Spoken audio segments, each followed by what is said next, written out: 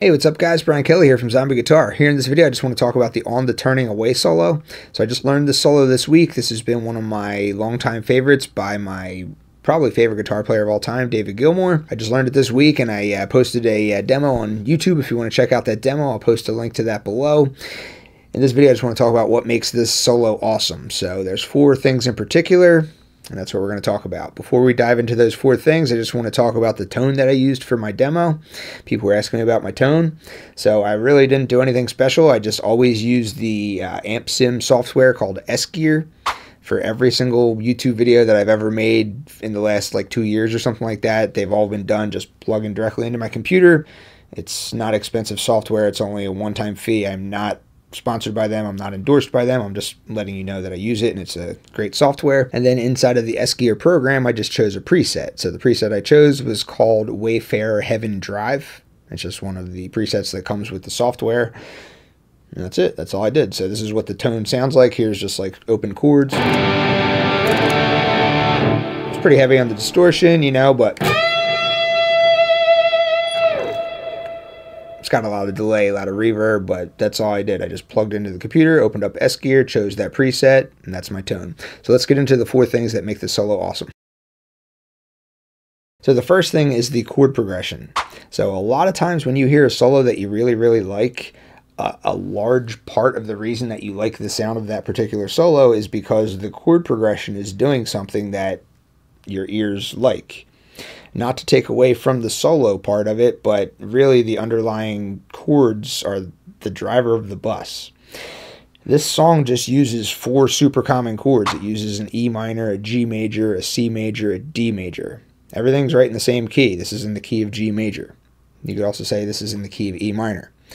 So there's like a million songs that use these four chords, but for some reason, if you play this particular chord sequence that's used in this song, it just sounds exactly like On the Turning Away. You don't need all the solo stuff over top of it. You just play these four chords in this exact sequence, and you're going to be like, oh, that's Pink Floyd. I know that song. So let me just quickly run through the progression while counting along so you can hear what I'm talking about. So the chord progression goes like this. 1, 2, 3, 4, 2, 2, 3, 4, 3, 2, 3, 4, 4, 2, 3, 4, 5, 2, 3, 4, 6, 2, 3, 4, 7, 2, 3, 4, 8, 2, 3, 4, 1, 2, 3, 4. And then it loops back over. So thousands of songs have used E minor, G major, D major, and C major together, but only Pink Floyd has managed to put those four chords together in an 8-bar sequence in this exact way, you know? And as a result, it's On the Turning Away. So the chord progression underneath is always going to be a large portion of the reason as to why you like a particular solo. The second reason that this is such an awesome solo is because it sticks to absolute bare bones fundamental stuff.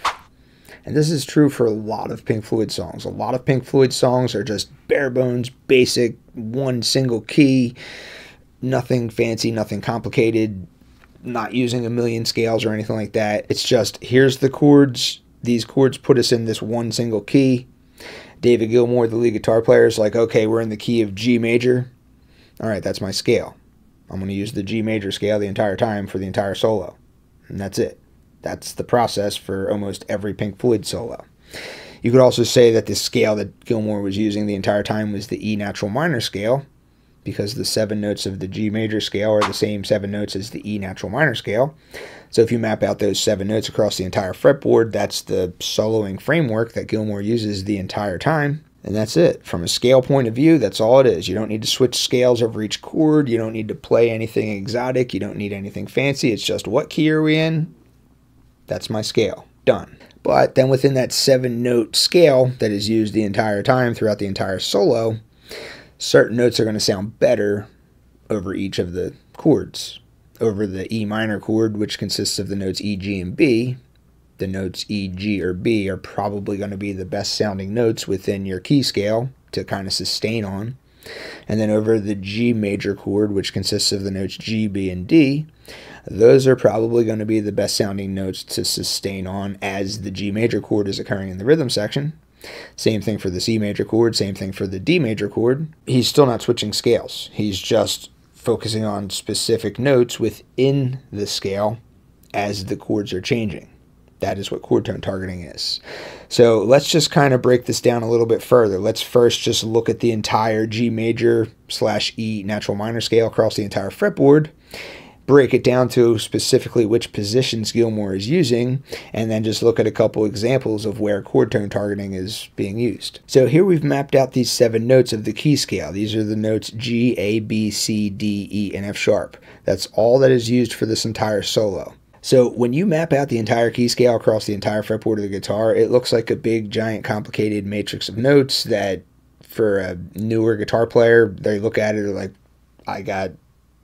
am I ever going to be able to do this? This looks almost impossible. How am I supposed to do anything with that crazy, complicated matrix of notes? Fortunately, the cool thing about the guitar is that every single key shares the same patterns. It's just a shift. It's like the big giant pattern that you just saw for the key of G major / E minor is exactly the same pattern for every other key. It's just kind of moved around like this. So as guitar players, we want to identify positions, and the 2, I'm going to say, most common positions that you're going to see come up all the time in like every solo that you ever hear: pentatonic position number 1, pentatonic position number 4. And that's pretty much all that's being used in this solo. So let's kind of look at this matrix of notes, and we're just going to whittle it down to those 2 positions. So pentatonic position number 1 is found right here between frets 12 and 15 for this key. Pentatonic position number 1 can also be found down here between open and 3. So that's where you can find pentatonic position number 1 for this key. You can find it there, you can find it there.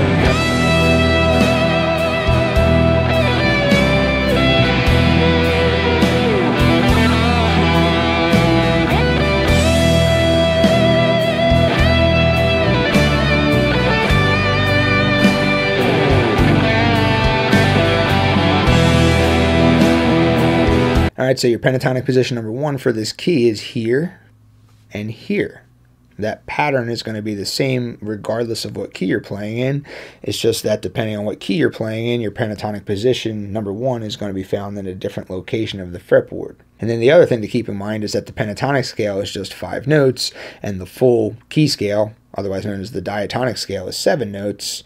So the notes that are in yellow are going to be your pentatonic notes, and then the black notes that you see, those are going to be the 2 additional notes that create the full diatonic scale. Pentatonic position number 4 for this key is going to be right here between frets 7 and 10. Pentatonic position number 4 is also going to be found up here between frets 19 and 22. Again, the same thing is true for pentatonic position number 4. You can choose to just play the pentatonic notes, or you can choose to play the full 7-note key scale. So Gilmour sticks to just those 2 positions for the entire solo. So as far as the scale stuff, as far as the key information stuff goes, that's all there is involved. That's what I refer to as layer 1. On the entire Zombie Guitar website, whenever we're talking about these positions and what key you're in, not paying attention to the chords yet, that's what I refer to as layer 1. Let's now dive into layer 2. This is where Dave Gilmour says, okay, cool, I got my pentatonic positions, I know what key I'm in, and now it's time to start paying attention to those chords that I'm soloing over. This is the chord tone targeting part. This is the layer 2. This is where you pay attention to specific notes within the scale that you're using on a per chord basis. Alright, so I'm not going to go through the entire solo and point out every single note that was played and be like, yep, there it's chord tone targeting, yep, that one's chord tone targeting, yep, that one's chord tone targeting, because it's like the entire solo, you know? I'm just going to show you 2 examples of how common this chord tone targeting stuff is, how simple it is, and how it's just everywhere. Chord tone targeting is everywhere. So the 2 examples I want to show you occur right here in pentatonic position number 4. Now remember, it doesn't matter what key you're in. You could be in any key. Your pentatonic position number 4 is always going to have the same pattern to it, the same shape. The fact that we're in the key of G major / E minor, that just puts our pentatonic position number 4 right here between frets 7 and 10, or your pentatonic position number 4 is up here as well for this key. So your pentatonic position number 4 is going to move around depending on what key you're in, but you only have to memorize that pattern one single time. You just have to know how to locate that pattern depending on which key you're in. And just a quick reminder, to do that, you just need to know where your major and minor scale roots are located on your A string. So for the key of E minor, G major, Here's your E right there on the 7th fret. Here's your G right there on the 10th fret. Index is where your minor scale root goes. Pinky is where your major scale root goes. So that's how you locate your pentatonic position number 4 based on the key information. So just a little side note there. Anyway, so chord tone targeting in pentatonic position number 4. The two examples I want to show you. The first thing he does is he goes like this.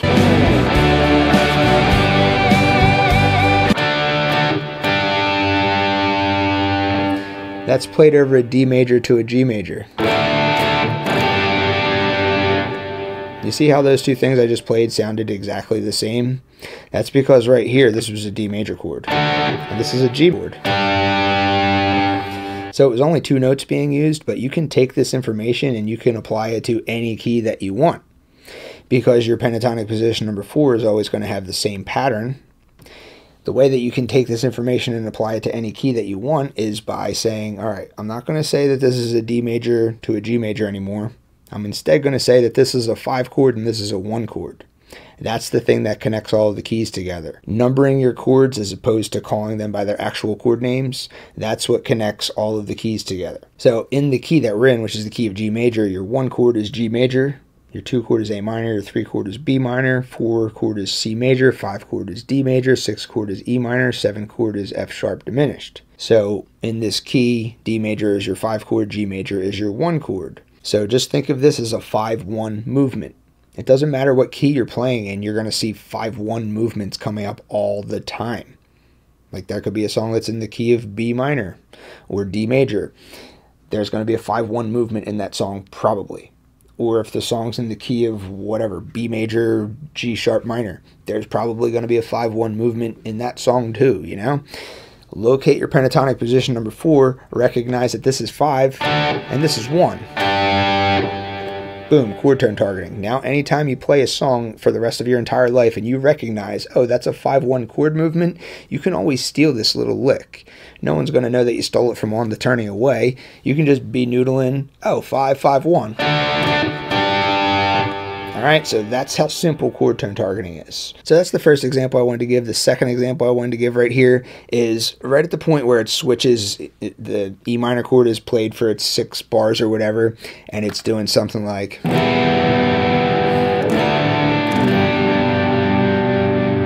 Alright, so it went from an E minor to the D major to the G major, that part of the rhythm section. So instead of thinking of it as E minor, D major, G major, think of it as a 6 chord, 5 chord, 1 chord, because that's going to be the thing that allows you to move from key to key to key to key. So right there in pentatonic position number 4, at the very end of the solo, he does this beautiful run. It just gives me the chills every time I hear it. It's just so nice. So over the E minor chord, he's bending this note right here. So when you bend that note, the 10th fret of the B string, you're achieving this pitch. You bend that by a full step. You achieve this pitch. That's the note B. That's going to sound great over an E minor chord because the notes are E, G, and B. It's your chord tone targeting there. You then come down. So right there, 7th note of the B string, that's the note F sharp. That's played over the D major chord. And then it moves up to this note right here, which is the note G, and that's played over the G major chord.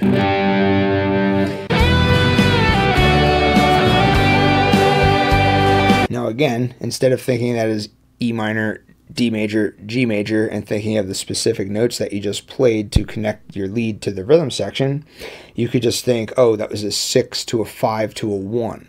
Anytime you have a 6 to a 5 to a 1 in any song ever, and you know where your pentatonic position number 4 is, you always know that bending this note is going to achieve a chord tone of the 6 chord, coming down to here is going to achieve a chord tone of the 5 chord, and then moving up 1/2 step, or 1 fret, is going to achieve a chord tone of the 1 chord. So this information is now transferable to any key that you play on, assuming that you know where your pentatonic position number 4 is, and assuming that you know how to number your chords. So that's chord tone targeting in a nutshell.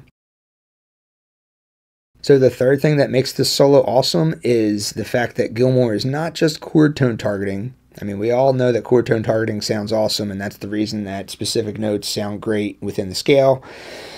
The thing that really kind of makes this solo have its signature sound, in my opinion at least, is the fact that Gilmour is choosing to target fifths a lot. So let's just talk about what chord tone targeting is, because I know you already know this. I just got done talking about it for a while, but questions come up about what constitutes a chord tone. So when I say chord tone targeting, I'm always talking about the triad portion of the underlying chord. Like if the underlying chord in the rhythm section is an E minor 9 chord, for example, an E minor 9 chord consists of 5 notes. All 5 of those notes are technically chord tones. So what makes up that chord is the triad portion, the seventh, and then the extension. Now, when I talk about chord tone targeting, I'm only talking about the triad portion. That's the strongest tones of the chord. All right? So when I talk about chord tone targeting, it's roots, thirds, and fifths. You can play sevenths over the chord and it's going to sound nice, but it's not going to be as strong as a root, third, or fifth. That's the chord tones. That is chord tone targeting. Triads are everything. I made a whole video about triads and the importance of triads, and people are always like, oh, do you have any lessons on triads? Yes, every single lesson I've ever made is about triads. Everything. Triads is everything. So chord tone targeting is about roots, thirds, and fifths. So when you take this chord tone targeting thing to the next level and you start paying attention to the specific chord tones that you are sustaining on, the way that I kind of define this stuff is roots are, they sound great. You know, if you play an E over an E minor chord, it's going to sound awesome. If you play a G over a G major chord, it's going to sound awesome. If you play a C over a C major chord, it's going to sound awesome. Roots just work. They always work. Thirds are beautiful, pretty, melodic. That's the way that I hear them. So if you're playing over a E minor chord and you target the note G, which is the third of an E minor chord, that G is just going to sound beautiful, melodic, pretty. It's going to sound great, but it's going to sound a different type of great than that root. Fifths are also going to sound cool. They're going to sound great. They're going to connect with the underlying chord, but there's like a certain darkness to fifths. At least this is the way that I hear it. The notes that he's choosing to chord tone target happen to be fifths a lot. And it results in this just like, I don't know, man. It sounds great. It gives me the chills. It sounds awesome. Everything's connected with the underlying chords. But the fact that he's choosing to chord tone target fifths, I'm just like, ooh, man. Dave Gilmour, why'd you do that, man?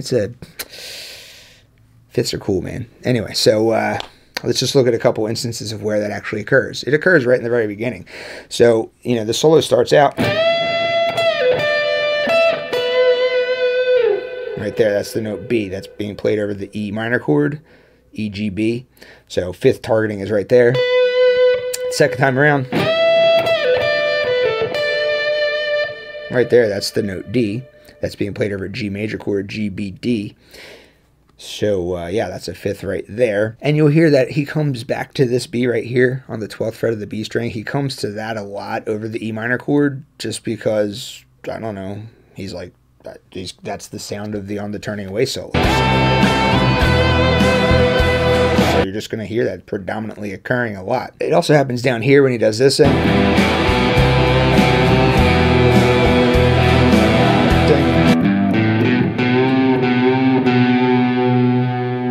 So he's kind of sustaining on that B right there over the E minor chord, again, resulting in that dark sound of the fifth.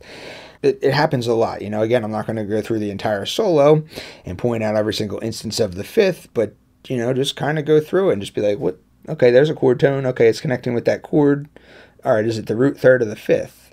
And then you're going to find out that a lot of the times the chord tone that Gilmour's choosing to sustain on in the solo, a lot of times it's the fifth. So that just gives it like its signature sort of dark quality to it. I don't know. That's my take on it. Fifths are awesome. So the fourth thing that makes this solo awesome, and this is every Pink Floyd solo, is the feel component. Now, feel is just something that does not come naturally to me. It never came naturally to me. It wasn't even something that was on my radar at all for like my first 20 years of playing. My first 20 years of guitar playing, I was focused on playing the right notes, knowing the notes that I was playing, learning music theory, making sure that my timing was on and stuff like that. But there's this whole other side that I was not aware of. It wasn't until my recent drummer of my old band, the latest drummer of my old band, who is a phenomenal guitar player, came along, and he explained this whole feel thing to me. He doesn't care about music theory. He doesn't write his own music. He doesn't play his own stuff. He only plays other people's songs. That's all he does. But he plays them amazingly, and he plays them with this amazing feel. So when he plays like a Led Zeppelin solo or something like that, I watch him. I'm like, wow, you're so good, dude. How are you so good, you know? Like, I could play that solo too, but you just do it so much better. What are you doing? He's like, it's because I'm playing with feel, dude. You don't play with good feel. Bro. Sup, bro? Our sound guy is my favorite guitar player in the world. Oh, why do you say that? Because his feel is amazing. What is this feel that you speak of? I can't explain it. You either have it, or you don't. Do I have good feel? Well, you are a really nice guy. And you have a lot of great qualities. So you are saying that I do not have good feel? How about those Eagles?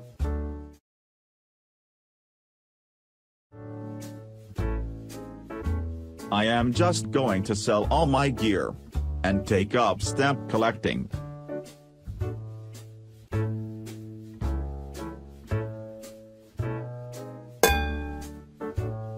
Hey, I just bought a new compressor. What brings you here today? Well, I am quitting guitar Why? because I don't have any feel. Dude. Feel is something that can be developed over time. Wow, really? Yes. Feel is about locking in with the rhythm section. But I can already do that. Sure. But it applies to all aspects of your playing, including vibrato. Huh? Yes. The key to vibrato is to lock it in with the rhythm. This can be developed through metronome training.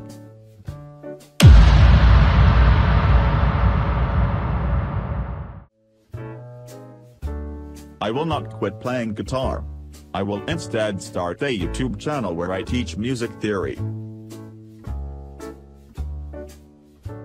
So this is actually something that the old sound guy of my band taught me, who is also a very great guitar player who has amazing feel.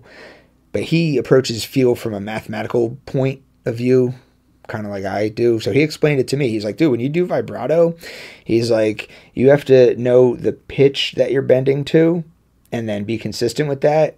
And then you also have to time your vibrato so it matches up with the tempo of the song.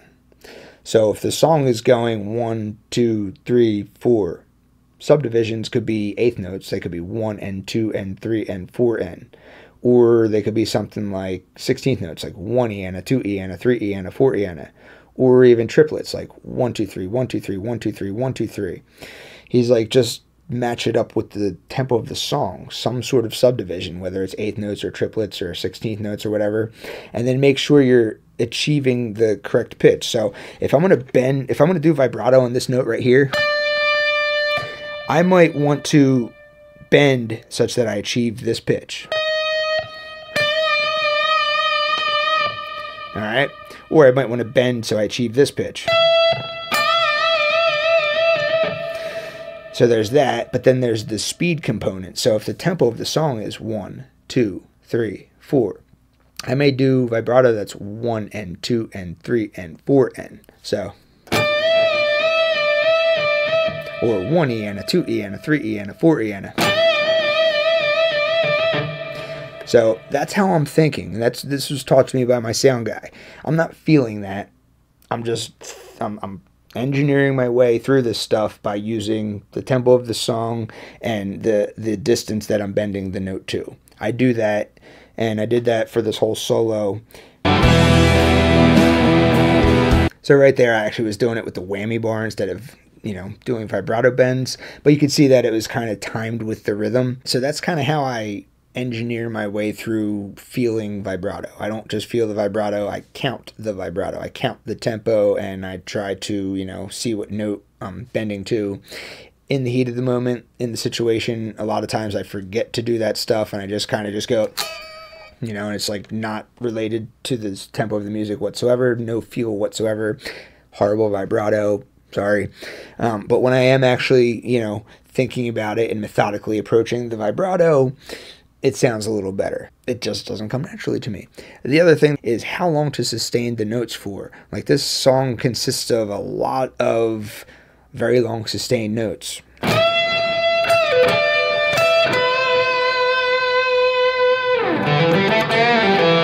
Like, how long do I sustain that note before coming down? Again, I would count. I would see what the actual song does, and I would say, okay, he 1, 2, 3. Oh, okay, right there. That's where he makes the switch. So as I'm practicing this solo and sustaining these notes, every time I get to a part of the solo, I'm like, okay, 2, 3, and then I practice it that way. One sustained note at a time. One sustained note. One sustained note.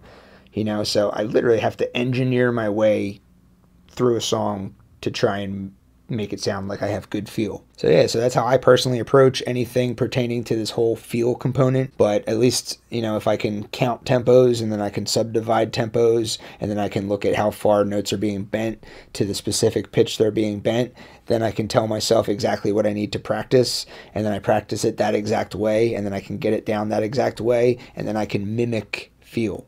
So I don't know. Is that what feel is? Can you math your way through feel, or does it have to flow out of you naturally without thinking about it? I don't know. All I know is that the second way is not me. I need graphs. I need charts. I need math. I'm a nerd. That's just how my brain works. That's feel for me. All right. So anyway, that's the fourth component of what makes this solo and every other Pink Floyd solo awesome, is just Gilmour's phenomenal feel. Is he naturally doing this feel, or is he thinking his way through the feel like I do? I don't know. All I know is the end result is a phenomenal sounding solo with what everyone would universally agree has great feel to it. So that's the fourth component. So those are the 4 things that I think that makes this solo awesome. Thank you guys for watching. Any questions or comments, feel free to ask. See you next time.